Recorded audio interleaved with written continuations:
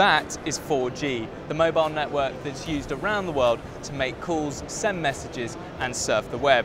Now there are plans for 4G to be replaced by, you guessed it, 5G, a new faster network that has the potential to transform the internet.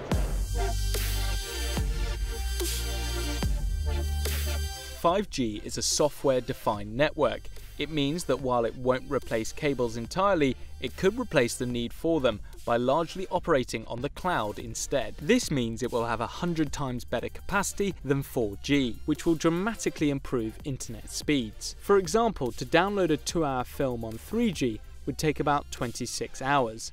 On 4G, you'd be waiting 6 minutes.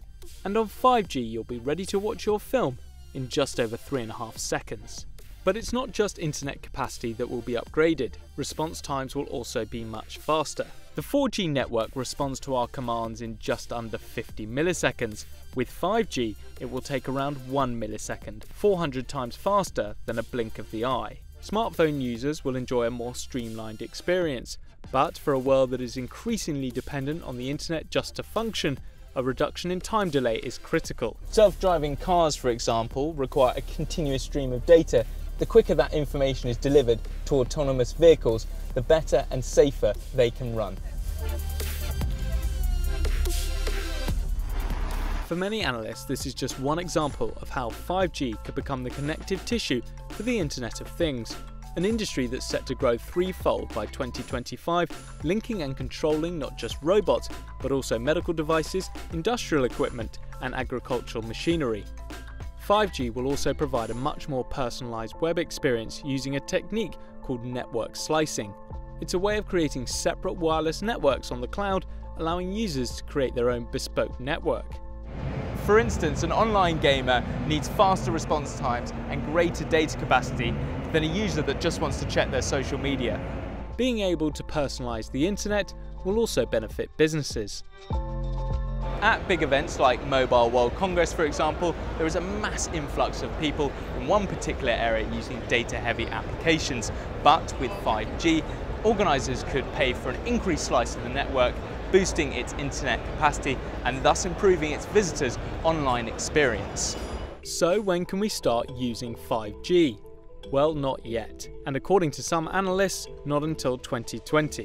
5G was created years ago and has been talked up ever since. Yet it's estimated that even by 2025, the network will still lag behind both 4G and 3G in terms of global mobile connections.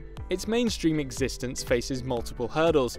The most significant of these, of course, is cost. According to some experts, 5G could cause network operators to tear up their current business models for it to make business sense.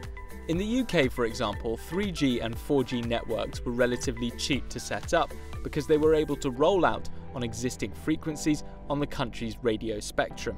For 5G to work properly, however, it needs a frequency with much bigger bandwidth, which would require brand new infrastructure. Some analysts believe that the extensive building and running costs will force operators to share the use and management of the mobile network. This has been less of an obstacle for countries like China, who are taking a more coherent approach. The government, operators and local companies such as Huawei and ZTE are about to launch big 5G trials that will put them at the forefront of equipment production for the new technology. That may be at the expense of the West, where there is concern regarding Asia's 5G progress.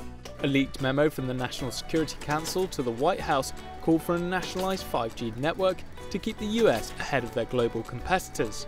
White House officials dismissed the idea, but some experts predict that by 2025, nearly half of all mobile connections in the US will be 5G, a greater percentage than any other country or region. It's still likely, however, that much of the West will have a more gradual approach to 5G, driven by competition but with a patchy style of development. For example, AT&T pledged to start rolling out 5G later this year, but in just a handful of cities. For key industrial zones, however, it's predicted the technology will be adopted quickly, while for many in rural areas, 5G may be a long way off. But when 5G does establish itself and fulfill its supposed potential, it could even change how we get the internet at home and at work, with the wireless network replacing the current system of phone lines and cables. It may not happen overnight, but 5G is coming.